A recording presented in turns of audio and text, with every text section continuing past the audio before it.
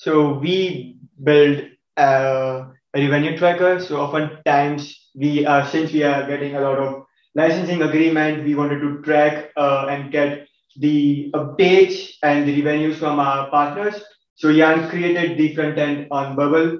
So if based on what the model is, if it's revenue share, if it's per unit, the the partner, they log in into the Bubble app, they report their revenue. So perfect.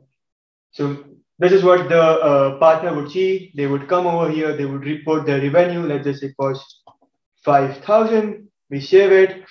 Behind the scenes, we are running a workflow which will generate the the value, the invoice for them, send them the invoice, and also add the invoice in anytime, in Bubble. So we see now we have the invoice. If we click on it, it will take us to the invoice, and then they can refer the invoice. So this is what the workflow looks like. So it gets triggered by the webhook node, and then we have condition checking it if it's a per unit base or if it's a revenue share. And then we get the information from the Google Sheet because for different partners, we have different kind of agreements. For someone is giving 30%, someone is paying 25%. So we are getting that from the Google Sheet. We are in the function node, we are then calculating that value. And then in QuickBook, we are simply creating the invoice. We are getting information from Bubble, getting the invoice from QuickBook, uploading it, and also sending an email.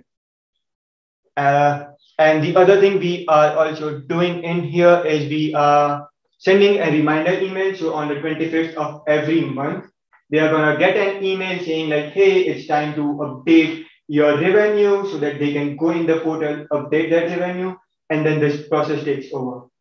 So this is going to, now again, we have partners with whom we work. We get revenues monthly, quarterly, and annually. So this is the workflow for monthly, but similarly, we have the same workflow for quarterly and annually. Another workflow that I could not finish was checking if they have reported the revenue. If not, we then send them again a reminder like, hey, can you please update this and stuff like that, so that we are basically doing a follow-up on that. So yeah, that's it. Anything else, Jan, that we should add? No, I think it's the most important thing is like generally, I think we can build that whole thing. If you go to partners.n.io, it's just a whole bubble app. So we can really build like a whole portal out of that. It's like, and also we have then our own backend that we can theoretically see different numbers and we can follow up and create new partners and things like that. I think he mentioned all important things. Nice. Cool.